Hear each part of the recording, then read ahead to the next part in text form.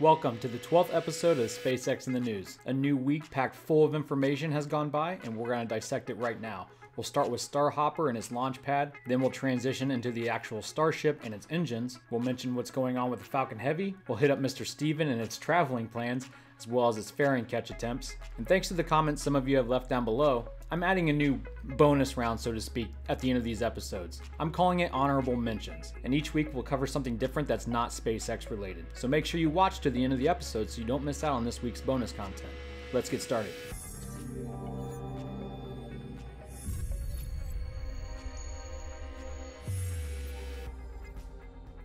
So let's kick things off with Starhopper. Not a whole lot going on right now, but over the past week, scaffolding has been raised next to the bottom portion of the prototype. No one really knows exactly what it's for. It's been speculated that, a little bit of welding has been going on, maybe a little bit of cutting work to allow room for some sensors, and we just really don't know at this time. And apparently it's already been taken down. The most likely reason they did away with the lifts and replace them with scaffolding is just to allow more workers to work alongside the rocket at one time. As far as the top half of Starhopper is concerned, it's still down for the count. Like I said in last week's episode, it's been moved to that open hangar / tent thing, but just recently those ends are being closed up. The reasoning eludes me. I don't know if it's because it's embarrassing for them and they're trying to hide it. I don't know if it's because maybe they're just paranoid about when now. It seems these days that progress is being made at a more advanced pace for the launch pad than it is for Starhopper. Construction crews have been seen putting up more barricades and fencing along the roadway. More ditches are being dug and more cement tanks are seen rolling in. And it seems coyote confusion is also at an all-time high. So don't let anyone fool you. Even though Starhopper's nose cone is lying there like a cadaver, things are still rapidly progressing elsewhere. Take, for example, Starship's engines, the Raptor. We've known for a while now that these engines have been radically designed, but just last night, Elon tweeted out that they're preparing to fire their first one, and they'll produce about 200 metric tons of thrust. Elon making it perfectly clear that they want to get to the moon as fast as possible. Maybe to get through the Van Allen belts quicker, I'm not sure. He also said the next version of these engines will be split between vacuum optimized and sea level optimized thrust levels. With these new design changes that allow more power and more efficiency, they had to make these engines a lot bigger, but not in diameter, vertically. And that's important because Elon said he wanted to keep the number of engines for the booster at 31. I mean, obviously the wider your engines are, the less you can fit in a certain diameter. But if you make them taller instead of wider, you can still fit those 31 engines. But he did specify on his first launch that they probably will use less than 31 just in case it blows up. And yes, don't worry, I was quick to correct him on that. Let's see, it's Friday night when I'm recording this. Raptor's supposed to fire tomorrow, so it's today if you're watching this on the day I upload this video. But we're not done there with the Starship and Super Heavy. Elon also said that they'll probably make the booster legs / flaps same as Ship instead of like Falcon 9, which is really interesting. This is a pretty big design change for the Super Heavy booster. So what does that mean exactly? Are we going to start seeing these rotatable or actuatable fins at the top of the booster? Are the grid fins completely gone now? And is this thing going to look like a Sidewinder missile with 3 more fins at the bottom of it?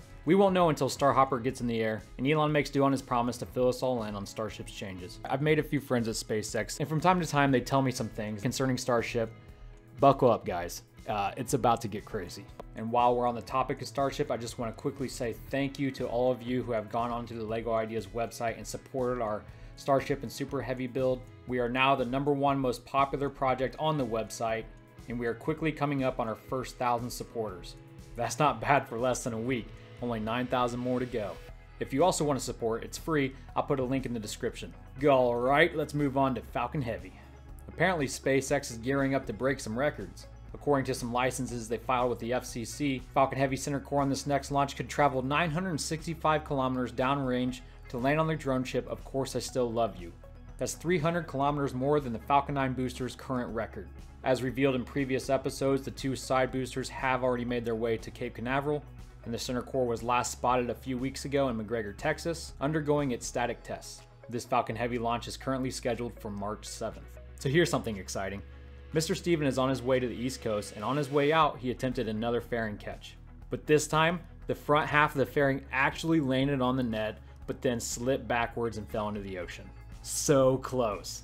And yes, I can confirm the entire process of navigating the fairing to Mr. Steven and then controlling Mr. Steven to catch the fairing is all autonomous. But there still is a crew on Mr. Steven as all this is going down. But anyway, once Mr. Steven gets to the East Coast, he'll definitely have a few more attempts at catching fairings over the next few months. Alright, so we do have dates for the next 3 SpaceX launches. The first one's taking a lander to the moon on February 19th, followed by the Crew Dragon demo on March 2nd. Hopefully that doesn't get pushed back anymore. And like I said earlier, the next Falcon Heavy will launch on March 7th, placing Arabsat A into Earth orbit. Okay, time for our first round ever of honorable mentions. So I felt that this week's honorable mention should be none other than Blue Origin. They started about the same time as SpaceX, and they have been doing incredible work over there. Many of you are well aware that Blue Origin CEO is Jeff Bezos, the CEO of Amazon, and they just completed their 10th launch of their New Shepard rocket to space. And yes, this rocket's smaller than the Falcon 9, and that's because it's not meant to go into orbit. It's designed to give civilians a joyride to right above the Kármán line. And having success after success of launching and landing its capsule and booster, Blue Origin has officially revealed that they have developed their capsule and booster that's going to take actual passengers to space for the first time. They are planning to do so by the end of this year. And that's crazy, guys. The first paying program for civilians to get to space. Private citizens have gone to space before by paying big money, but this is an actual system set up to allow people like you and me to go for the small price of probably a few $100,000. No, I don't know the price. But once you do buy your ticket, I guess the way it kind of works is you go off to this Blue Origin space camp kind of thing, do a weekend of training, and then jump in their sweet looking capsule with a bunch of big windows and go to space. You get to experience a few minutes of weightlessness before coming back to Earth and sharing your experience on Instagram. Blue Origin is also in the process of developing New Glenn, which is an orbital rocket, and they just landed Telesat as a customer. So congratulations to Blue Origin. That's all I have for you guys today. Thank you so much for watching.